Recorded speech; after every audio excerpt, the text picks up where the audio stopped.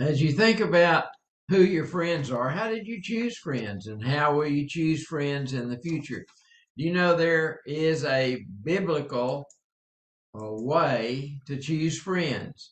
And Psalm 119, verse 63 says that my friends love the Lord and obey his commands. That is the Mm-hmm. biblical basis for friendship. Oh, that's good, Loving Greg. That's God good. and obeying his commands. And so obeying his commands is really, you have to have a covenant relationship with the Lord in order to obey his commands. And once we have a covenant relationship with God, this is just an overview of what we're going to be talking about. Once we have a covenant relationship with God, we can have the same covenant relationship with other people. And that's where how we can relate to people in the body of Christ. It's not about their doctrine or their church, what church they go to, or what denomination they belong to. It's, do you love God and do you obey his commandments? Amen. And then Amen. we can't, we have no justification for labeling people and discriminating and having prejudice Mm-hmm. because it's about loving God and obeying his commands. And it's not about us, it's about his covenant. He provided a covenant, he provided a way that we can be connected with him. And that's what we're going to be studying tonight. What you want to make sure that you choose good friends, and you Amen. do it Amen. on, this is the basis, this is the biblical basis upon which, or foundation upon which you can choose friends, and they'll be good friends if they love God and obey his commands. Well, first of all, I want you to know that there are friends talked about in the Bible. Mm-hmm. You know, Abraham was a friend of God, and Moses was a friend of God. I want you to read these verses about Abraham and Moses from Isaiah and Exodus. Isaiah 41:8. But you, Israel, my servant Jacob, whom I have chosen, descendant of Abraham, my friend. Oh, God called Abraham his friend, all Mm-hmm. right? And then in Exodus 33:11, so the Lord used to speak to Moses face to face, just as a man speaks to his friend. Okay. So we see there are friends talked about in the Bible, but those were old covenant people that were friends of God. Now let's think about new covenant because we're new covenant. We live under grace and not under Mm-hmm. the law. Amen. And it says we are his friends. This is John 15:15. I want you to read it. Mm-hmm. No longer do I call you slaves, for the slave does not know what the master is doing. But I have called you friends, because all things that I have heard from my Father I have made known unto you. Oh, hallelujah. Okay, so let's go to another verse and in the New Testament and see what friendship is based on. And this is talking about Abraham and said why he was a friend of God, and it was this covenant relationship. God made a covenant with Abraham. He made promises to Abraham about his offspring, about his descendants. He made these promises, and Abraham believed what God said, and that was the basis for friendship. So the basis for Mm-hmm. friendship is covenant. I want you to read this Oh, I in love that. James. James 2:23. And the scripture was fulfilled which says, and Abraham believed God, and it was credited to him or accounted for him as righteousness. And he was called a friend of God. Hallelujah.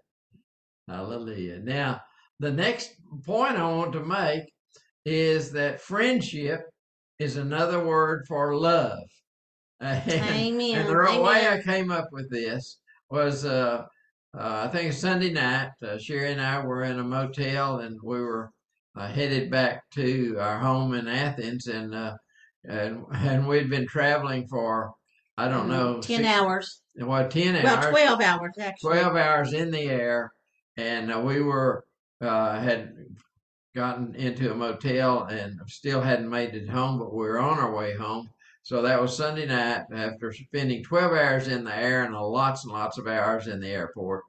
Uh, and Sherry just, once she hit her head on the bed, she was asleep, and I was making my way to bed, and I sat on the chair and I was thinking about this message for tonight, and I was thinking about friendship, and I was just talking about friendship, and I heard her say in her sleep, friendship is another word for love.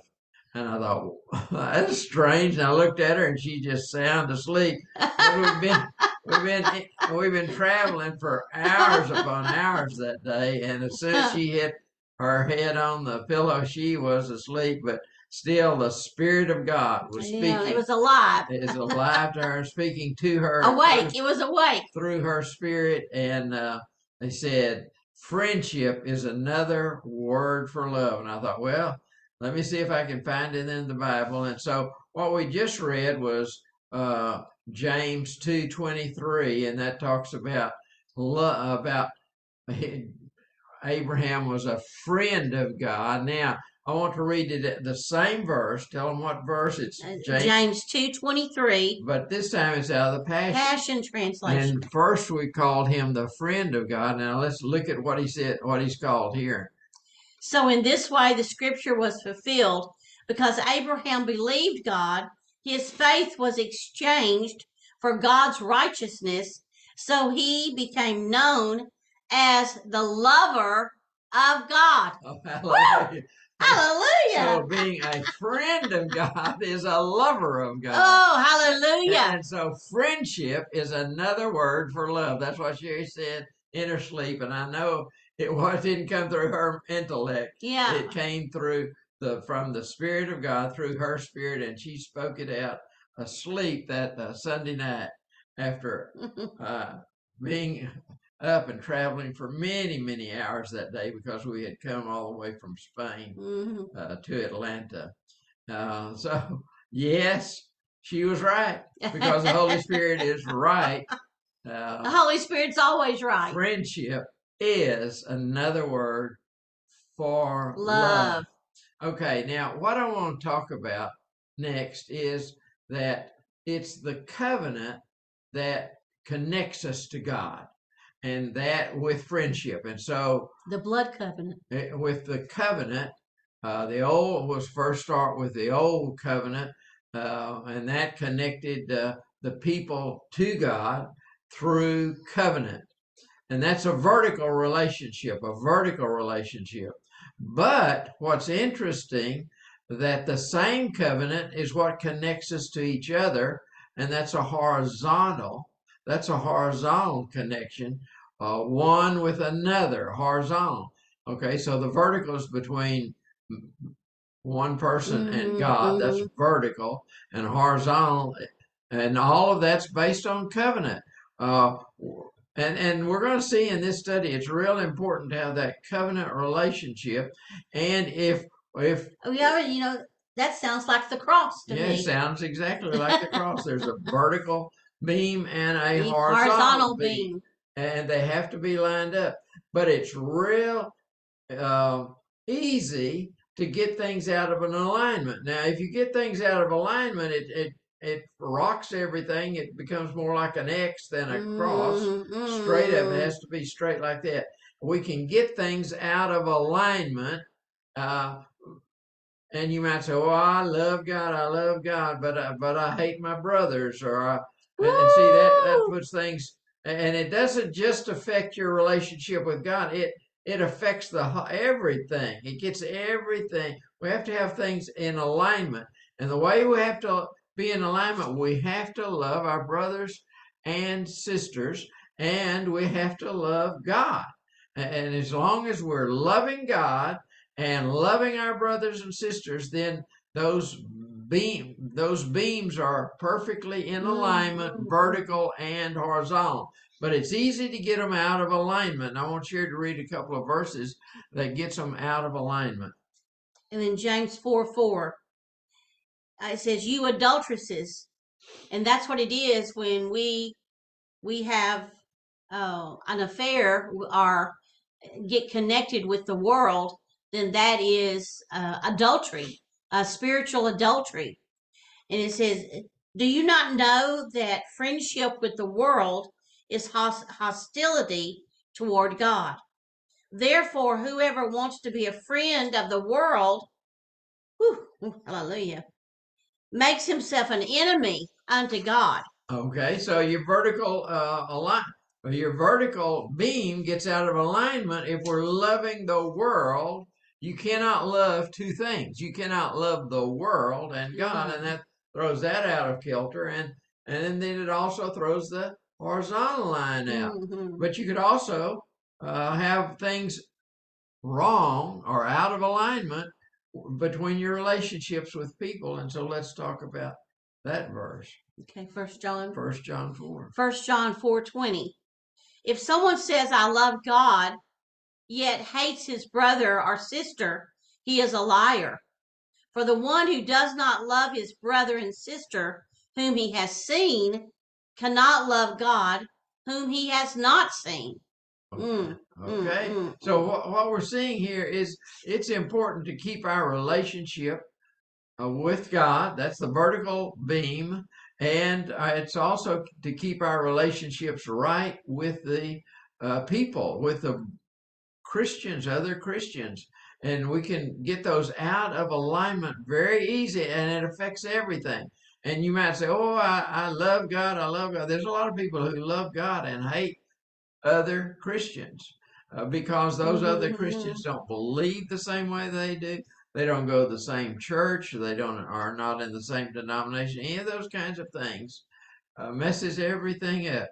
And we've got to keep everything in alignment. Now, when we have, I want you to just think there are all kinds of groups of people on the earth. And God makes covenant with people, and that separates them out with certain groups. And he makes a covenant, and when he made a covenant, then he calls those people, he calls those people. Oh, they weren't called people until they had a covenant with God. Then they are called out people, special people. Until then, they're just the nations. They're just the groups. They're just the Gentiles. They're not his called out people. I want you to read this. Exodus 19, verses 5 and 6. And this is a really good message. Really good. Now then, if you will indeed obey my voice and keep my covenant, then you shall be my own possession among all the peoples, for all the earth is mine. And you shall be to me a kingdom of priests and a holy nation. These are the words that you shall speak to the sons of Israel.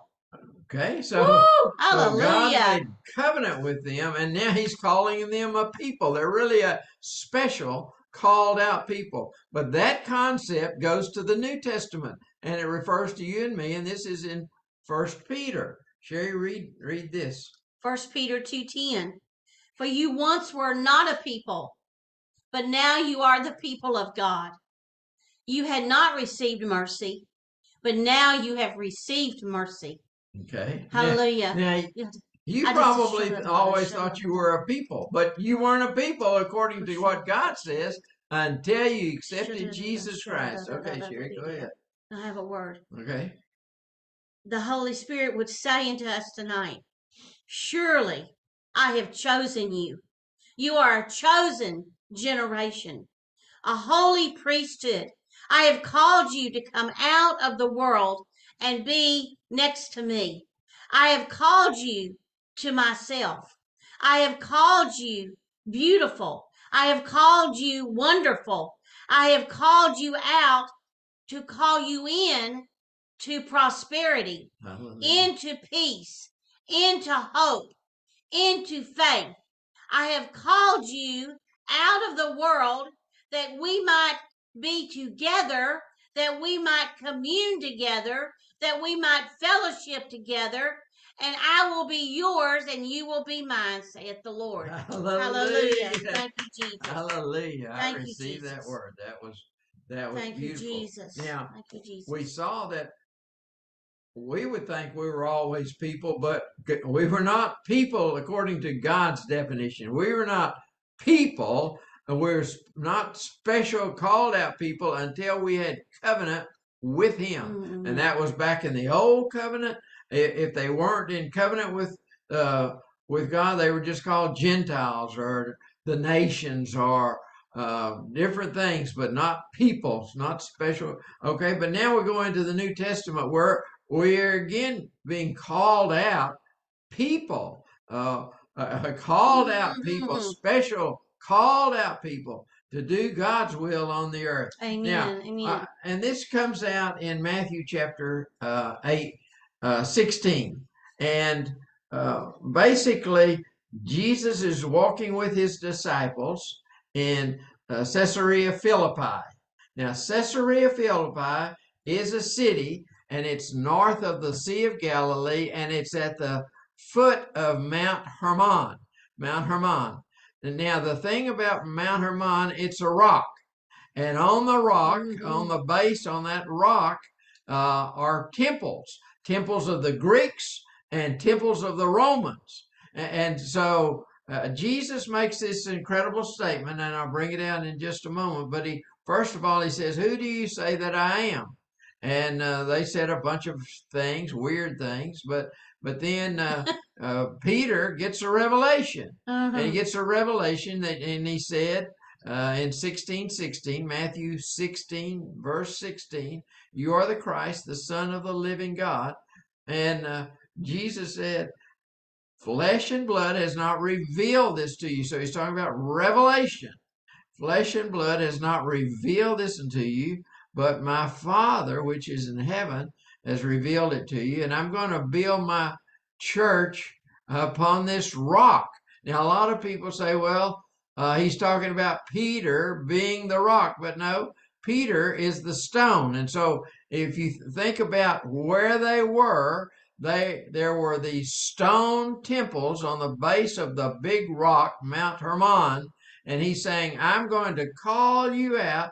You're going to be my ecclesia, the called out ones, and I'm going to build on the rock. And so it's just like he could see those temples, those stone temples of the Greeks and of the Romans around them on the rock of Mount Hermon. And he said, I'm going to build like that. My called out one, so there'll be stones, and we're all living stones, and we're going to be built on the revelation of Jesus Christ. Amen. And so I'll have Sherry to read this. Matthew 16:18. Okay. And I also say to you that you are Peter, and upon this rock I will build my church, and the gates of hell will not overpower it. Okay. Hallelujah. Hallelujah. So what he's saying here is not he's going to build it on Peter. No. But it would crumble if he was building his church on Christ. The church in the Greek is ecclesia, and it means the called out one. So we're the called out people of God because we have a covenant relationship with God. We are the called out people. Just like in the Old Testament, in those old days, the people who were called out were the Israelites, the descendants of Israel, because of the covenant. It wasn't because they did anything better than anybody else. They may not have been as good as other people. So it had nothing to do with how good they were. It was about the covenant. God made the covenant. It wasn't about what they had done. And so the covenant is what caused them to be special, called out people. And the other people were simply called nations and Gentiles and other kinds of groups, but they were not called God's called out people. And today it's you and I. We are part of the called out people, and God's going to build us up as living stones. Hallelujah. And we're going to be built just like the temples, those stone temples were being built on the foundation of Mount Hermon, which is the big rock. Well, we're going to be built on the revelation, and that's the rock of revelation of Jesus Christ. Amen. And we're being built on Jesus Christ, the chief cornerstone. Hallelujah. Hallelujah. No, I'm excited Yeah. I'm excited about this. Amen. This is important. We need Amen. to know what a true friend is. And True friendship is. friendship is not based on emotions. It's a based on hearts, on what God puts in our heart. Well, We have a heart relationship with and God. I believe that God has knitted our heart with each one of you. Yes. That you're in our heart. And I believe that we're in your heart. And that I thank the Lord for that. I thank the Lord for each one of you. And I bless you in Jesus' name. Okay. So now we have laid out the principles here. And I want to start now talking about some implications. How do you build relationships? Who do you build relationships with? It's people who love God and obey his commands. Amen. They have a covenant relationship with him. Those are the people that we can relate to.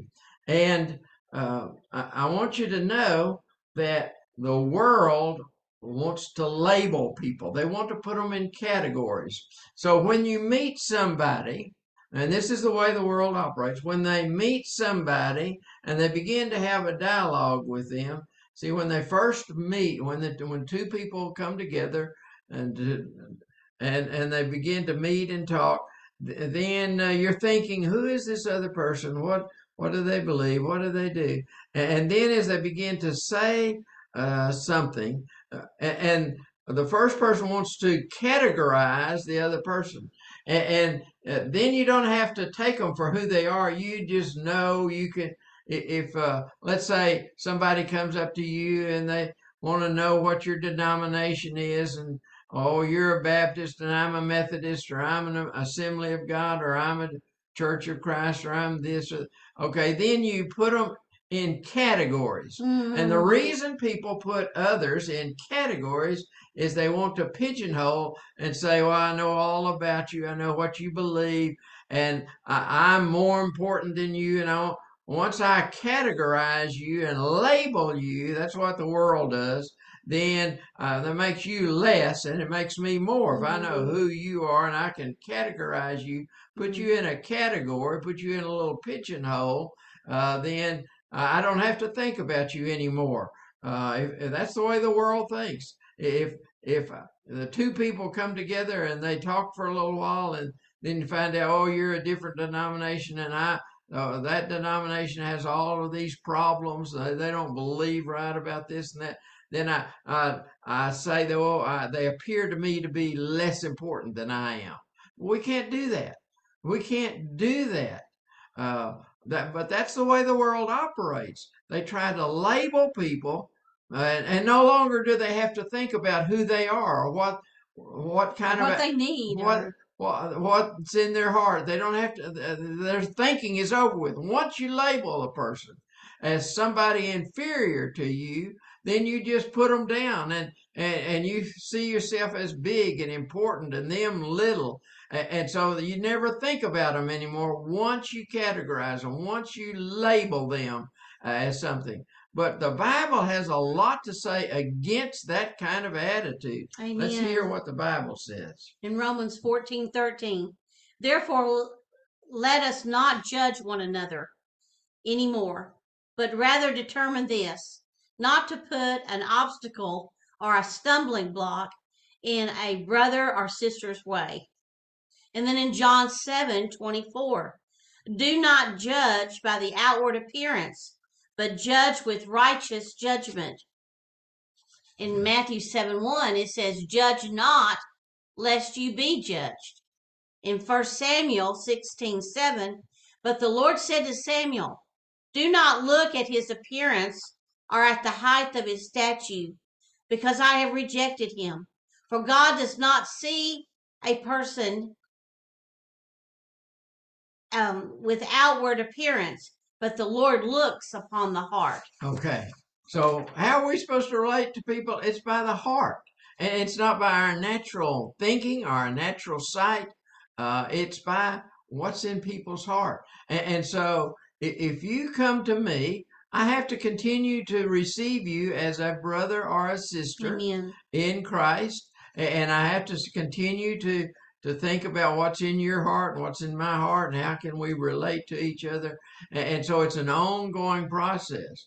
But the world, see, when you come to the world, they've already looked at you and they've already made some they've categorized you by how tall you are, how fat you are, how thin you are, how young you are, how old you are. And once they label you, then they diminish you in their mind, and they make themselves more important in their mind. But we cannot label one another, because our relationship is based on the covenant. Now, when did the covenant begin? Well, it began at the Last Supper when Jesus said, "This is my blood. Take it Mm. and drink of it." I want you, Oh, want hallelujah, you to read hallelujah. this verse. In Matthew Matthew. 26:28. For this is my blood of the covenant, which is being poured out for many for forgiveness of sins. Oh, hallelujah. So it's the blood covenant. So it's the blood covenant. It began right there on uh on that Last Supper, the night before he was crucified. He said, "My blood's being poured out here. This is my blood." And so when we partake Of of communion. communion, see, we're partaking of that covenant. And that's giving life to our relationship with him. Now, it's not just between you and the Lord, though, because he said, "I'm giving you this blood to all of you, and you drink this blood, drink all of it." And so everybody participated. All of the disciples drank that blood and ate that bread. Oh, Oh, hallelujah. hallelujah. Here's one in Corinthians. Let's read Yes, that 1 again. Corinthians 10:16 and 17. Is the cup of blessing which we bless not a sharing in the blood? Sharing in, In did the you hear that? blood, A sharing in in the the blood. blood of Christ.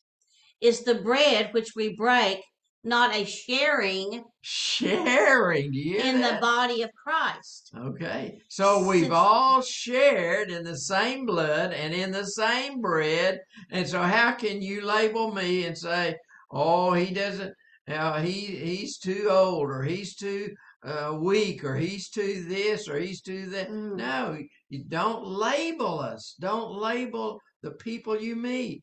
Have an excitement about people you meet, and not try to categorize them and label them as inferior to yourself. since Hallelujah. there is one loaf, we who are many are one body, for we all partake of the one loaf. Okay.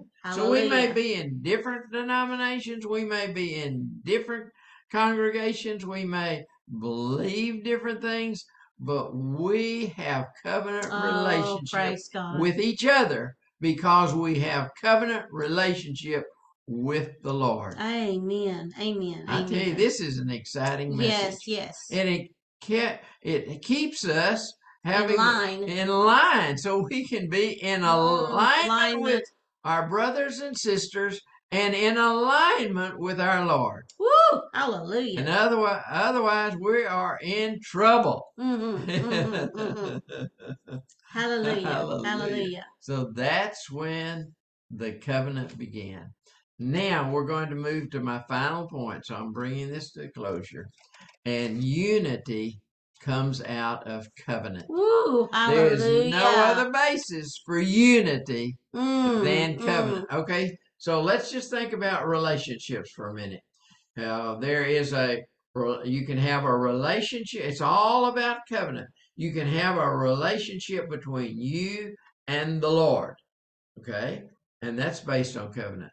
A husband can have a relationship with a wife. That's based on covenant. And so then they can have unity Unity. if they have covenant.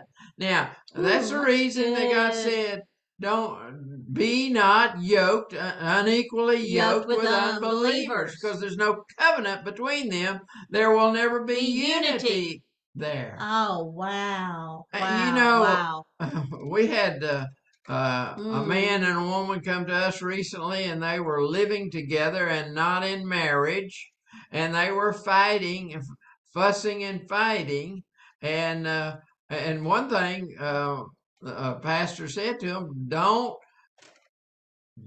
move in together and be together. Don't be intimate together until you're married. And they just flat disobeyed what he said. And then they had all kinds of problems because you cannot come into unity without covenant. And marriage is It's a a covenant. covenant. And then you can have unity. Oh, wow. And a lot Wow, of people wow, don't wow. understand that. So you can have there is a covenant relationship that you can have with God. There is a covenant relationship that you can have between husband and wife. There is a covenant relationship that you can have between and among believers. And that's going to bring unity. But if you're talking about putting people down and building yourself up, that's not unity. You don't have unity in a case like that. It's when we prefer one another that we can have unity. And praise God. So I want Sherry to read a couple of verses here. 1 Corinthians 1:10. Now I urge you, brothers and sisters, by the name of our Lord Jesus Christ, that you all agree. All agree. All, let me emphasize that again. Okay. All agree. Yeah.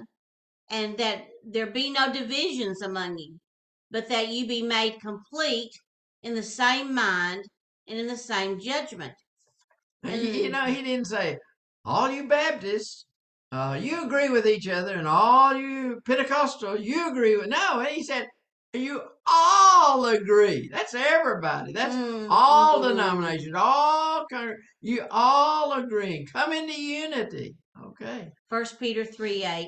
This is from the Amplified translation.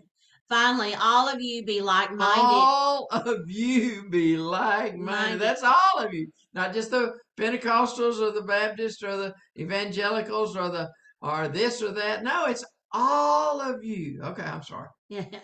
Be like-minded, united in the spirit, sympathetic, brotherly, kind-hearted, courteous, and compassionate toward each other as members of one household, and humble in the spirit. That's all of us. It's not 50% and 50% believing over here. It's not. It's all of us come together in unity. Amen. And there's a final point I want to make. And so if you don't have unity, there's going to be all kinds of fighting. I have a scripture. And if men and women are trying to live together like a family, like a husband and wife, but they're not married, they're going to have problems. You've got to have covenant relationship. Then you can have a strong marriage. You can have unity.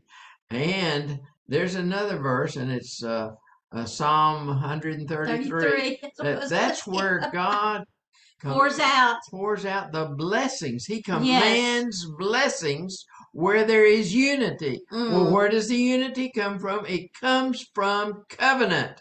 So the blessings flow out of covenant. Through unity. Did you have another one? No, that was it. Okay, so we came up with the same thing at the same time. Now, I want you.